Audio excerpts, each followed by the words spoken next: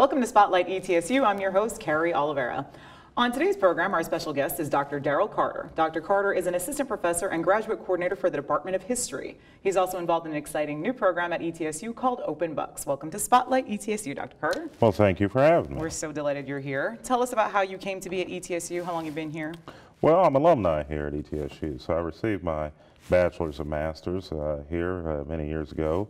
And when I finished my doctoral studies, I came back in 2008. So I've been here now 5 years. Where did you get your PhD? The University of Memphis. Oh.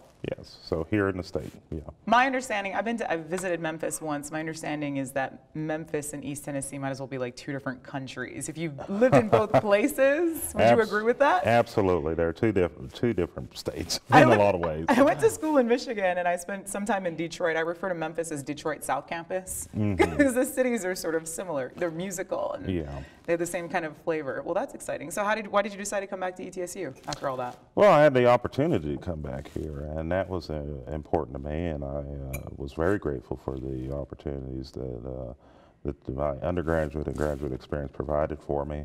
Families here. My wife met me here at the university, so I was very eager to come back here, and it's very tough in the job market. So when you have a tenure track opportunity, you take it. You seize it, you sure do. So is that what you intended to do, like from the time that you were an undergraduate? No, that was not. But by the end of my undergraduate studies, that had become something that was frequently thought about of an academic career. Oh, so you wanted to be an historian? Yes, Then I find that fascinating. Anybody who likes history just sort of perplexes me because I've never been a fan. Well, history gets a bad rap because of bad teachers and so I've heard. Yes, bad teachers and bad professors. But it's really interesting. It's really fun, and it's the original academic discipline. All the departments at ETSU came after history. Because it boils down to something as simple as what happened yesterday and why. Yeah. So the issue of having history be fun is imperative as we move forward here as a profession. It's not just about dates or figures or facts, but it's about context. It's about what happened, the motivations behind what happened. And no matter what you're into, whether if you like video games or you like meteorology or you like sports, there's a history to it. Yes. And that history is important, and to understand that history can help guide you in making positive or constructive decisions in your career and your life. Well, you know, the adage about if you do not study history, you're doomed to repeat it. Right. Well, that's used a little bit too much. History doesn't repeat itself. It just becomes eerily similar in many situations. And we're finding that out right now as a country as we deal with $17 trillion in debt, the debt ceiling, possible default, the government shut down.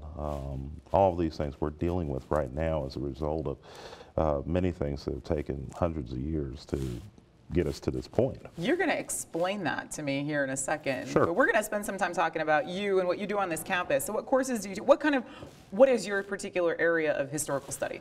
I study and teach American 20th century political history, 21st century American political history.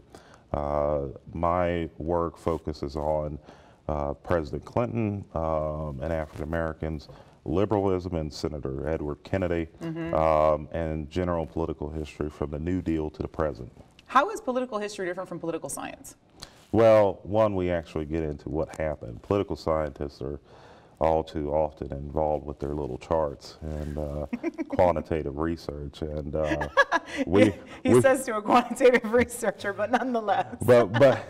But we involve, archival documents. We involve oral history. We involve popular sources such as newspapers, magazines, things like that, in order to develop a narrative of what took place and why. The political scientists have gone too far from theory into the quantitative. Let's be a pseudo hard science, and they've lost their soul somewhat because of it. My friends in political science won't like that. Right now. But it is a problem in that discipline. However, if they would orient themselves back towards the theory part of their discipline, I think it would do a great deal. Are the objectives of political science and political history different ultimately? No, not necessarily. Political history is very interdisciplinary in approach. So when we talk about political history, we're using historical methods, but we're also bringing in sociology, political science, business, anthropology at times, psychology sometimes. So we're an interdisciplinary discipline in and of itself within the broader field of history. However, because of what we do, we have to incorporate all kinds of other things in there, including, unfortunately, at times, pop psychology. You know, why is Bill Clinton a bad boy? You know, Right. So. I mean, that's what politics is made of, right? I mean, it's the human experience, Right. It's governance and whatever else. But I mean, all of what it is to be a human feeds into that. So it makes sense that you would. Yes, be it's about informed by people. it. Yeah. It's about people. People ignore that, but it is. It's about human beings. Which I never think about history as being really about people. I think of it as being about Right. dates. And I love that you just said that we're trying to construct a narrative Right. about what has happened in Right. politics or wherever it is you're studying history. And yeah, it's the story. If I learned history like as stories, probably would have appreciated it more. Well, some of our friends in the profession have not done the best in terms of teaching Right. American history in a way that's innovative and creative and appeals to students, and that goes many decades back. So, and so The much of history of teaching history, history. right? And because history is a humanity, it often is subjected to political concerns at the K through 12 level. Right. So you can only say that George Washington was a great guy, and the founding fathers were Is that gentlemen. a legitimate thing? No. Like, does this really happen where schools are sort of, they edit history for the sake of being politically Well, they don't correct, edit. or- Well, it's not the schools themselves. It's the boards of education Right. at the local level, because they're controlled by local people, and these people are not academics in any shape, form, or fashion. Even those who sometimes are attached to educational institutions like Dick Manahan here at the university. And when you're talking about compulsory education, K through 12, then you're involving parents with their little kids, and they don't want their little kids to learn that slavery was really bad. Right?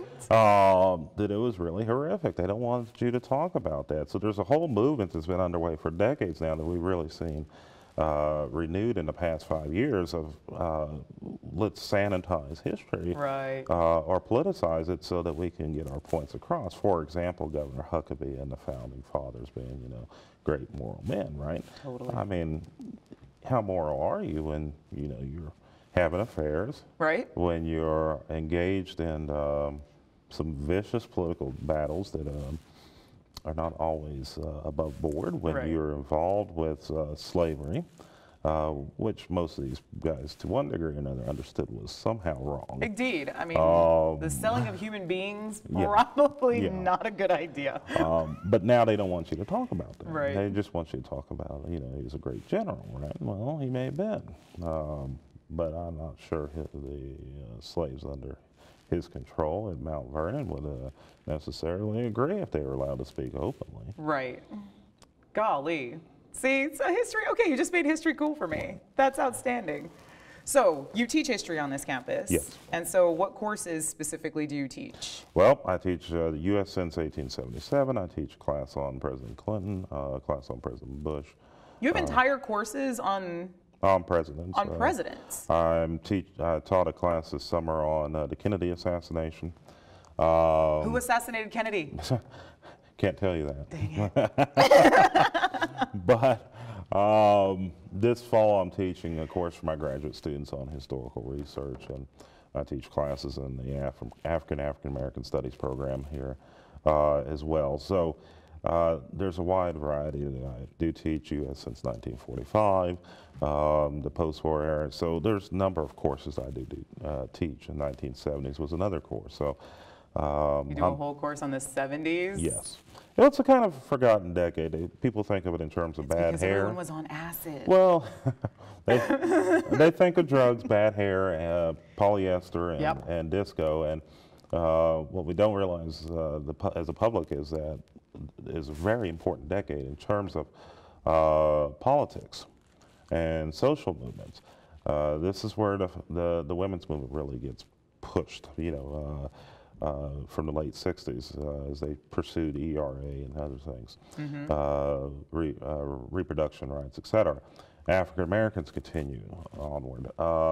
We see on the other side people like Phyllis Schlafly and the conservative movement pushing back against this. Right. So it's a very important decade, not to mention you have President Nixon with Dayton and, opening up China, Watergate. Yes. Reagan is, pounding on the door. He nearly beats Ford in '76 for the Republican nomination. The gas shortages, stagflation, Carter and malaise, and of course Iran. So it's That's a lot of stuff that happened in the 70s. It's a very important decade. And then you have other cultural aspects. You have like the Louds, that TV family that's usually credited as the first TV reality family. And, you have this kind of issue there with generational aspects of it. You got a kid who may be gay. You have another kid who's doing this. So it's a very interesting thing. Not to mention just the sports aspect of the decade between, say, Muhammad Ali and George Frazier. Right. You have NASCAR that's starting to come into its own in a national sense, but it's going to take a few more years.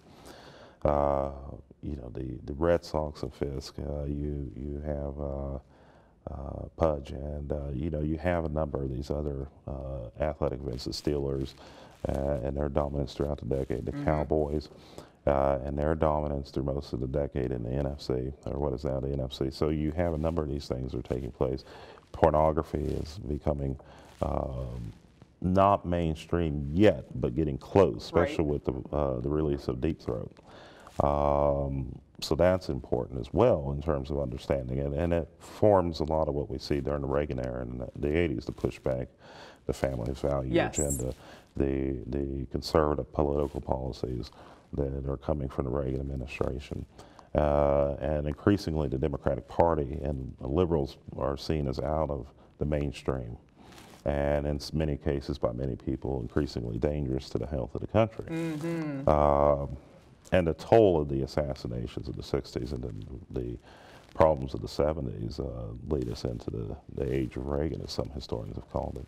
The age of Reagan. Right. Man, that was like synopsis of the 70s all rolled into one, and like... Well, it's part of it. I mean, still, that's a lot of stuff. And like, what I love about that is like context. Everything matters to everything else. Yes, it's not separate. You can't look at these things in a vacuum. Right. They are important, yes, in and of themselves, but they're part of a larger picture that we have to appreciate. Indeed.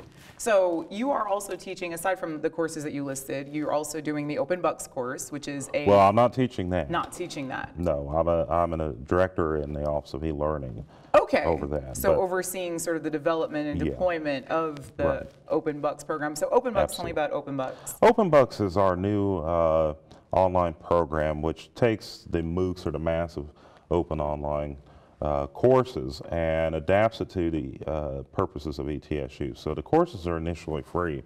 Anybody can sign up for them. But once you finish them, if you want credit, which is what we have done, is create a pathway to credit, you can pay a small fee, a third of what a regular course would cost, to pay for assessment, to pay for to finish up coursework with it, and then receive 3 hours credit with it being transcripted, so that it'll go anywhere. And do you receive a letter grade, or is it a pass-fail kind of thing? It'll be a letter grade. Really? So it's a very interesting program. We put a lot of work into it. We're very proud of it in e-learning. The semester is underway for Open Bucks. It started in mid-September. It'll end mid-November.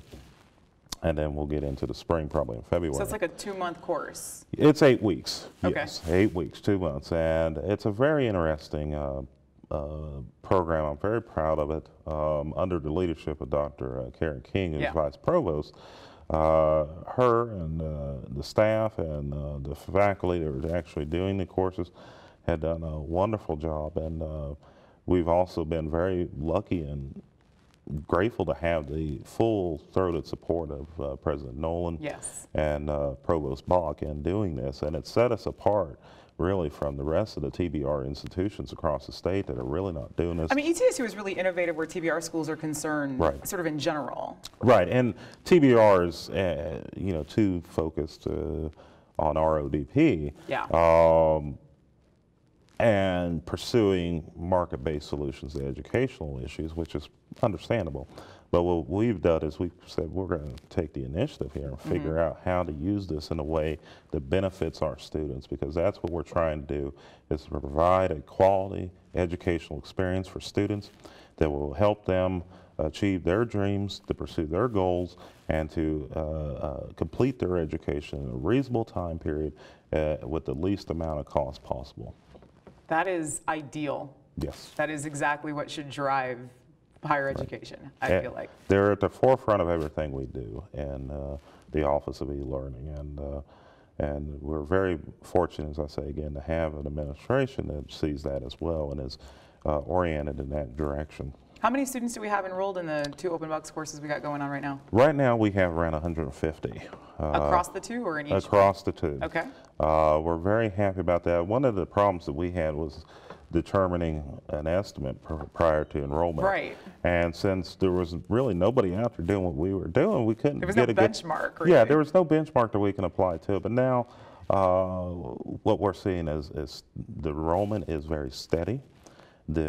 We are having constant hits in terms of the website daily, every day, hundreds of hits sometimes during the work week.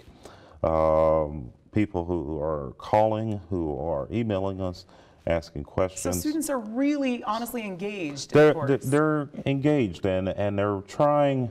It's difficult with anything new because they're trying to figure out exactly what it is and all that. But what we know as of now is that it is successful and that it is helping students, and we expect it to be increasingly successful as time goes on. And so, because I mean, you didn't have an estimate for how many students who would likely enroll, Right. so you probably then don't have an estimate of how many students are likely to, after the fact, pay for it in order to earn Not yet. credit. But what is your hope? We hope anywhere from 10 to 20% would be willing to do that. We give them a year, which is another positive thing. So if you finish next month and it doesn't, you know, you're busy, you know, your dog died or whatever, and you got other things going on, that's Right. okay.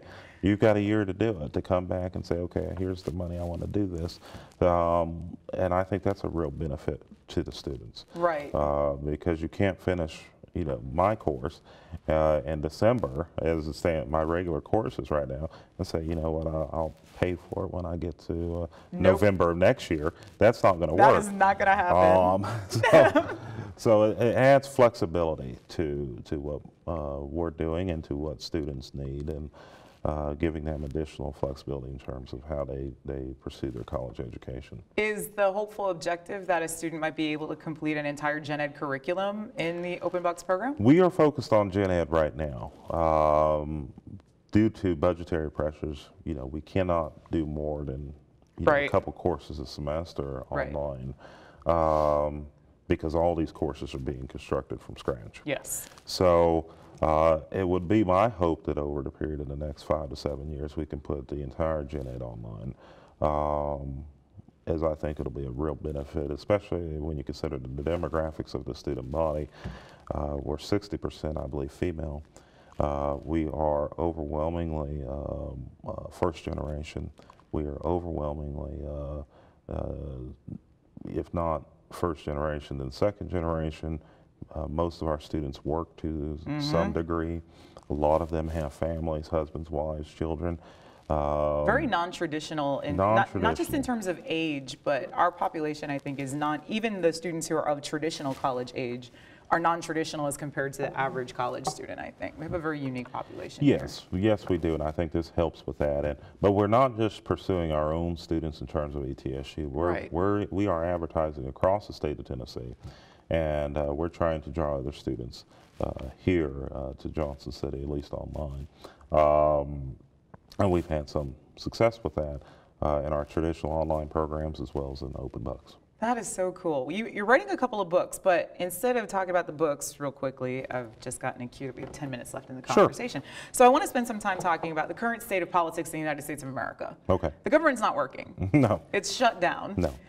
Okay, so I think that there's a lot of confusion about why that happened, right, what that means. We have the debt ceiling deadline coming up, and so could you contextualize this for me? Well, the federal government has annually about 13 appropriation bills that have to be passed to fund the entire government, and the fiscal year ends on September 30th for the federal government. Most states is June 30th, and in order for the government to continue past September 30th, they must have these funding bills signed into law, or what is called a continuing resolution, or a CR.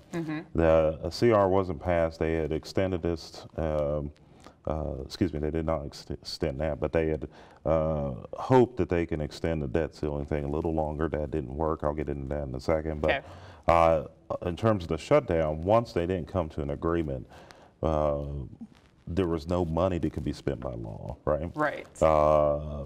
So the government went into a shutdown. Now, what that meant for the public was that, one, you would see a drastic cutback in services that the government provides.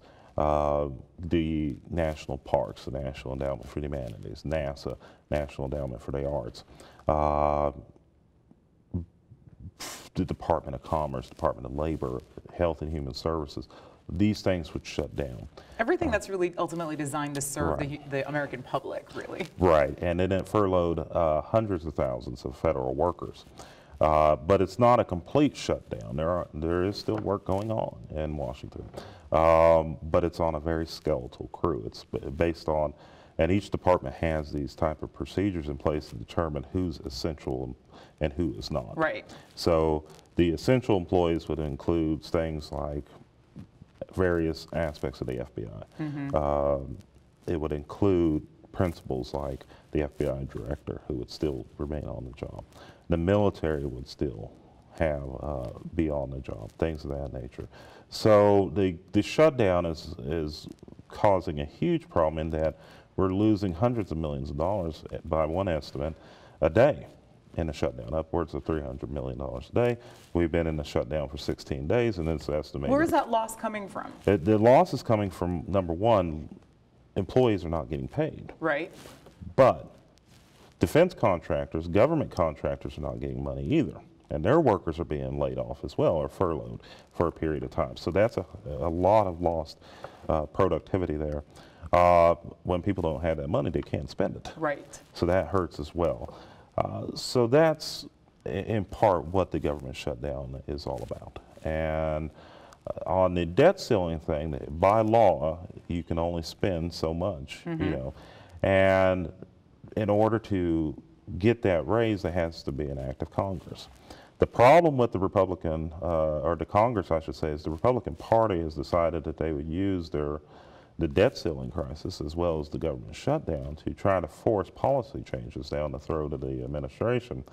And doing so has inflicted quite a bit of harm. Specifically, policy change reported regarding the Affordable Care Act. Yes, Obamacare. Indeed, which absolutely. I refuse to refer to it as. Well, you know, it's a situation where they couldn't beat Obama in 08. They couldn't beat him in 12. They couldn't get the courts that ruled unconstitutional. So basically, what they're doing is they're saying, we're going to hold the damn country hostage until you do this, until you see our way through it. I had colleagues who said in 2009 and 10, oh, this is no big deal, you know, the political brinksmanship and gridlock in Washington. I said, well, no, you're wrong, because we haven't seen anything like this since the Civil War. This is really, really bad. Right. And now Americans are starting to pay the price for their choices. These people, in terms of the Republican Party, are really, in a way, sadistic. I mean, they're not about anything. They're about destruction. That's what makes their day. Well, and that's the thing I've been reading, you know, I spent a lot of time consuming a lot of social media and just, you know, just in an attempt to get any kind of news to stay informed as to the situation. And I run into a couple of quotes recently where Republicans have been quoted as saying, like, I don't even know what we're trying to accomplish, but surely we're going to stick to our guns until we accomplish a non-specified goal. Yeah, I don't know what the goal is, but I support it. You know? Yeah, exactly. And I'm like, I don't even, and of course logic escapes me on that one. We see that around a lot around here, for example, you know, with the Affordable Care Act. I mean, we've got Congressman Rowe, we've got our state delegation to Nashville talking about how evil this is, right? And of course, every 2 or 3 times a year, I see thousands of people lining up at RAM clinics all across Southwest Virginia looking for free medical care. Indeed. So I guess socialized medicine's only okay if it's locally based. That's true, and not federally funded. But if a skinny, funny-looking guy with a funny name named Obama puts in a federal law, then there's something wrong. Clearly something awry with that. Okay, so the debt ceiling allows the government to borrow money in order to cover its bills because we only draw so much revenue from taxes and other things. So we really can't run the government on what we draw in taxes. So the debt ceiling becomes really important to the operation of the country.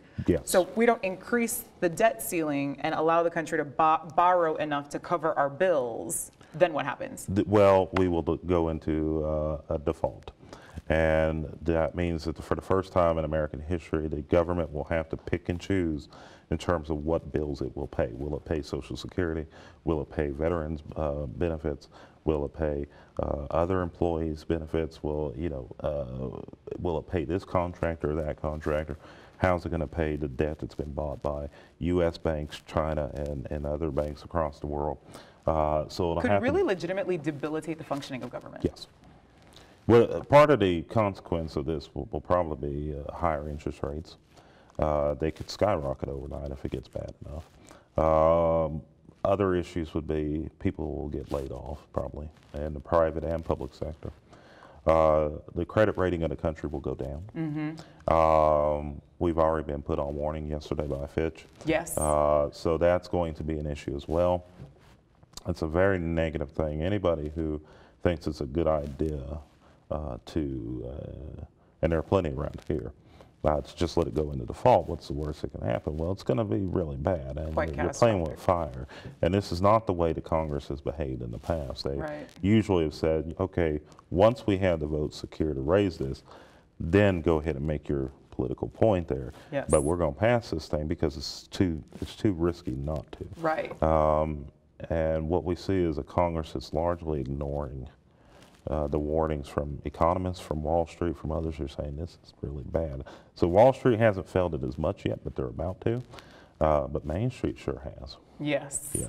So how do we end the shutdown? When are we expecting that to happen? The House and the Senate are in discussions, but mainly Senate Majority Leader Reid and Senate Minority Leader McConnell are in discussions today and last night. Their staffers are putting together a framework.